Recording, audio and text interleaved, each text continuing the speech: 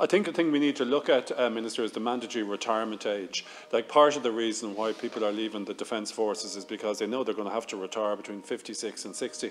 At that age, many people are just getting into their prime. I think a Deputy Durkin here beside me.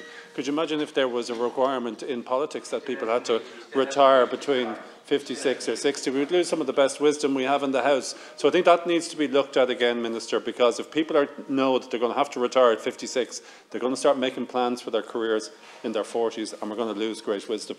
Thanks. The image of Deputy Durkin being in the Defence Forces, while absolutely the retirement age issues are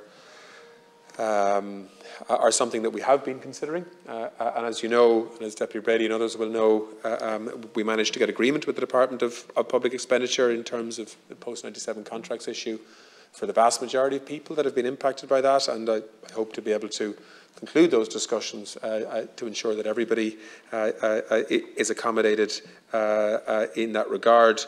And I think we'll continue to have that discussion. I mean, that's a discussion that's happening outside of the Defence Forces as well.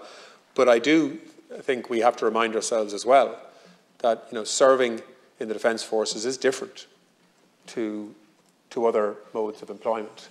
If you're stationed in Mali or in UNIFIL in southern Lebanon or on the Golan Heights or indeed any other part of the world on a peacekeeping mission, you know, physical fitness is linked to age as well.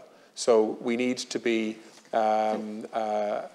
cautious here, but of course also work with the representative bodies in the Defence Forces to ensure that the appropriate retirement age is being applied. Thanks, Minister.